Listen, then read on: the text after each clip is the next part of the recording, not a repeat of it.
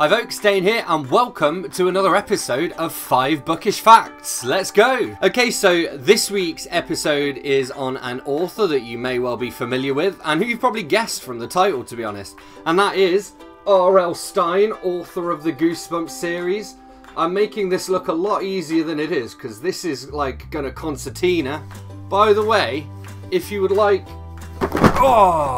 But if you would like to see a video kind of tour of my Goosebumps collection, then let me know. I've kind of acquired these over the years, but I am looking to augment it by buying more Goosebumps books. This is all by the by anyway. So like I said, this episode is about R.L. Stine, and this was requested by Catalyst Reads. Don't forget to leave a comment on this video to let me know of an author, a series, a book, etc. that you would like an episode on, and I'll see what I can do. But without further ado, let's learn 5 bookish facts about R.L. Stine.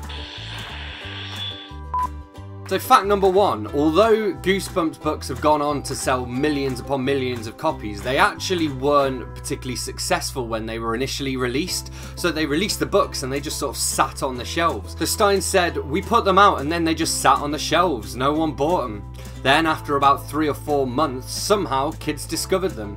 We don't know how, it's a mystery. Totally word of mouth, and then it just took off after that all over the world. Then the next contract was for 6 more books, then monthly. So fact number 2, Stine kind of writes his books backwards in a sense, in that he starts off with a title that he thinks will capture readers' imaginations, and then he builds a story back from that title. So he says, I never try to think of ideas, I only think about titles. I try to get a good title, and the title leads me to the story. Once he does have that title in place, it then only takes him about 3 weeks to outline and then write a full Goosebumps book.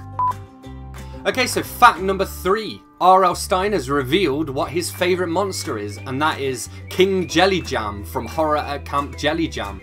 So the idea behind this monster is he smelled so bad that he had to have campers washing him 24 hours a day, and then at the end of the book the campers revolt against it and stop washing him, and so he dies from his own stink.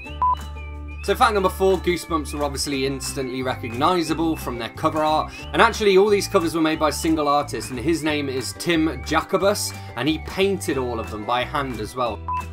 So fact number 5 about R.L. Stine, the RL stands for Robert Lawrence. However, that's not the only name he's written under. Before he started to release the Goosebumps books, he actually wrote comedy, and his nickname for that was Jovial Bob Stine.